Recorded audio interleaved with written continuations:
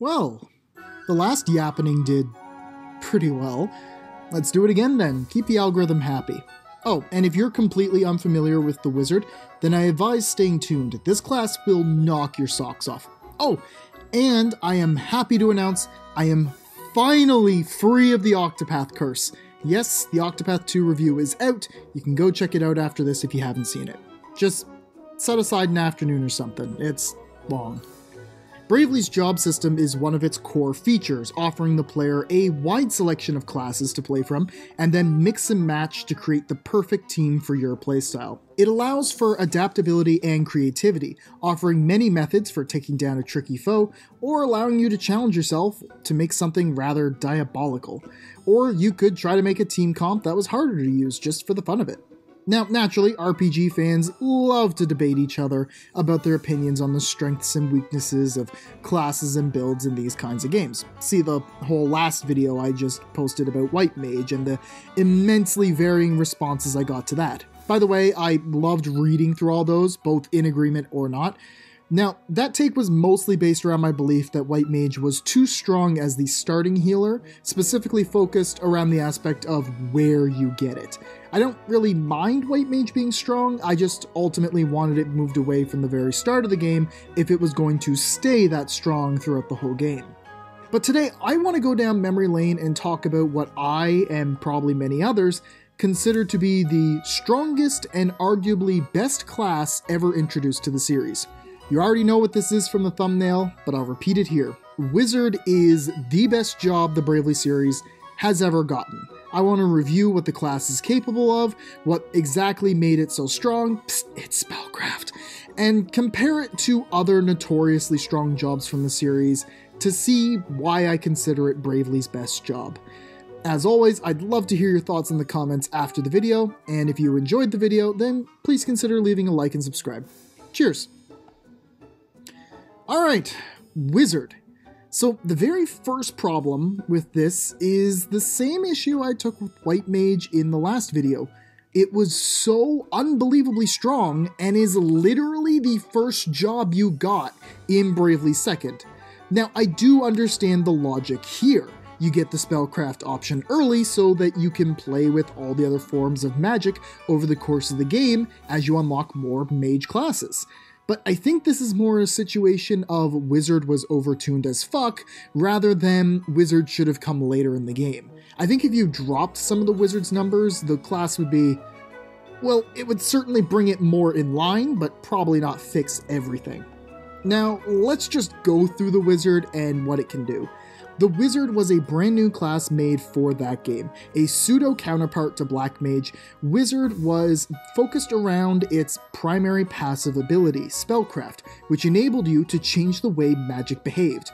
Okay, so when you normally cast a spell, it just does the thing and then it's over. Spellcraft would, at the cost of an extra action on a turn and some MP, completely augment the way that spell behaves and then also give it a damage buff.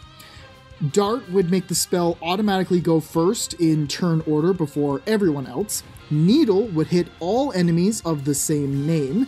Hammer was a versatile option, making your spell hit for physical damage instead of magical.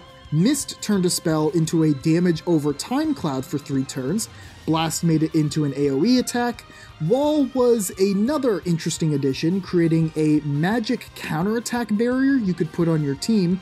Rain let spells hit 4 random targets, effectively turning it into 4 casts. Arrow was a weird one, allowing you to select only a specific number of enemies to hit it with, and increasing the damage multiplier for having less targets. And finally, Nova just said, fuck it, everybody gets hit. All of that was just one part of this class. Granted, it was certainly the biggest part of the class, but still. You could also combine the Bishop's Good Measure passive to smash together 2 casts of the same spell into a single one for higher potency, and then as a third action, use Spellcraft to enhance it further. And again, Spellcraft gave a damage multiplier that generally increased the overall damage of the spell. Why was this a thing? because Wizard's innate spell list, Spirit Magic, had relatively low numbers compared to other classes' spells because all of them were AoE.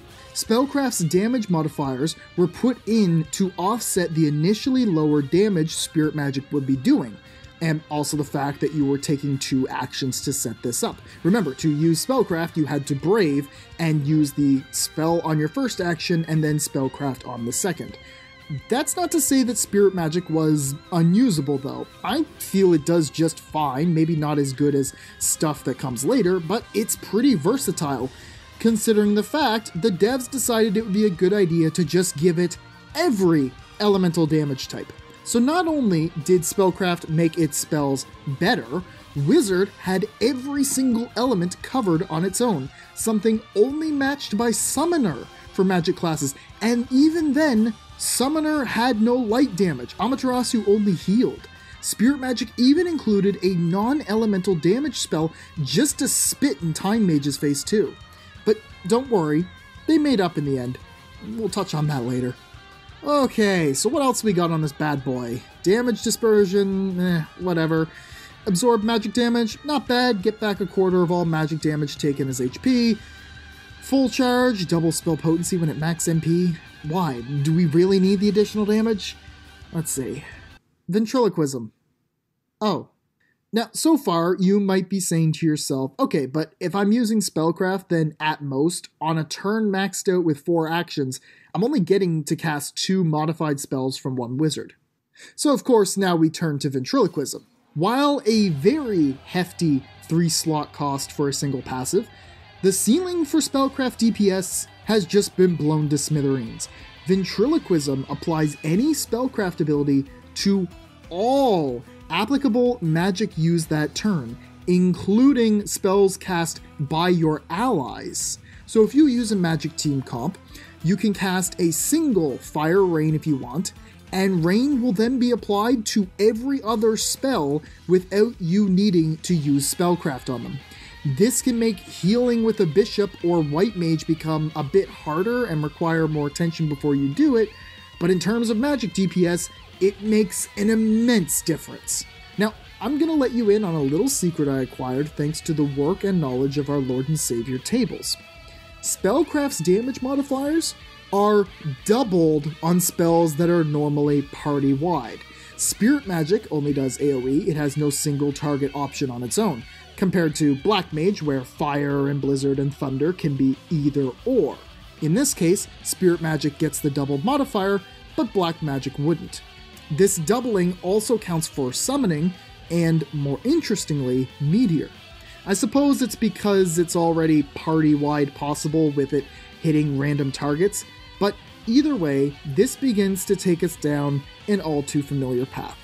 So using Meteor Rain, we get what may be the strongest spellcraft in the game, and then having nearly my full team just cast Meteor that all get rain applied to them will make for a shower of astral rocks that would make the extinction of the dinosaurs look like a fart in the wind by comparison.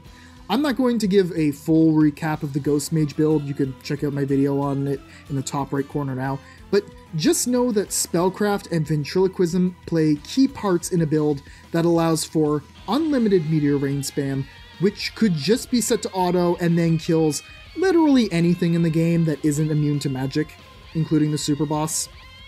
Yeah. So you take all of that, and then allow it to work with every other magic class in that game. Bishop, Black Mage, White Mage, Red Mage, naturally, Time Mage, Summoner, Yokai, Astrologian even.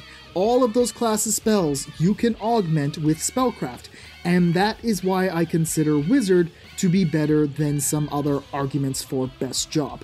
You could debate that Exorcist is just as, if not more OP than Wizard because of its undo abilities, but the thing with them is that they don't really harmonize with nearly as many jobs, and not nearly as well. Like, yes, undo is very good, but it doesn't play into the customizability that Wizard offers, hence why I consider Wizard to be the better job, even though I personally like Exorcist more.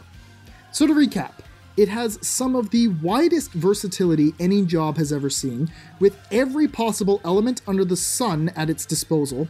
can manipulate any kind of magic into something potent or fitting for the situation, be it for damaging or healing, and it has the potential to kill literally anything the game can throw at you because it can shift its damage to physical with hammer spellcraft. All of this, and it synergizes amazingly well with over a quarter of the game's available jobs. Hell, when I first played through Bravely Second, my healer was a wizard for main job with Bishop as sub. Not the other way around, just so I could have Spellcraft as a free passive and save the other 5 slots for healer stuff, and it served me extremely well for the entire playthrough. But anyways, that's all my thoughts on why Wizard is the best job the Bravely series has gotten thus far. Now, for the big question, do you agree or disagree? Have a different job you would argue as being the best in the series history? Or do you have your own Wizard memories you'd like to share? Drop your take down in the comments section below. I want to see what you all think. If you haven't yet, make sure to check out my Octopath Traveler 2 review. Yes, it is finally out, coming in at a whopping 3-hour runtime, almost. Been getting lots of good feedback on it, so thank you to everyone who's watched it. And if you enjoyed this video, make sure to like and subscribe. Alright, thanks for watching. I'll see you soon.